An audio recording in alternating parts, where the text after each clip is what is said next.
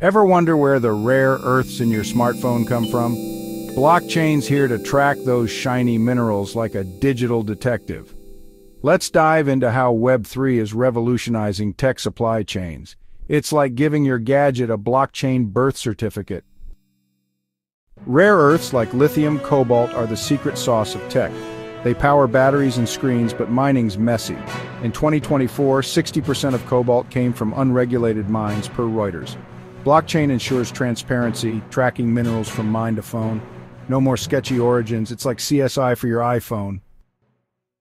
Here's the tech magic. Blockchain creates a tamper-proof ledger. Platforms like VeChain log every step: mining, shipping, refining.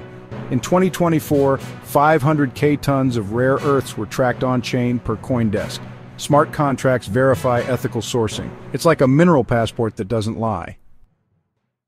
Why is this huge? Blockchain cuts fraud. $1 billion in fake minerals hit markets in 2024, per Chainalysis. It boosts trust. 70% of consumers want verified supply chains per Deloitte. Plus, it speeds up logistics. IBM blockchain tracking time by 50%. Your phone's greener, and you're not funding a shady mine. But it's not all digital rainbows. Blockchain setup costs millions. Small miners struggle per Forbes. Tech's complex. 30% of firms botched integration in 2024. And data fudging? Some miners still sneak past. It's like trying to blockchain a sneaky cat burglar. The future's crystal clear. By 2030, 40% of tech supply chains could use blockchain per Gartner.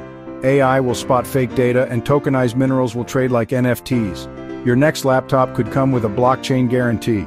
It's not just supply chains, it's a Web3 trust revolution.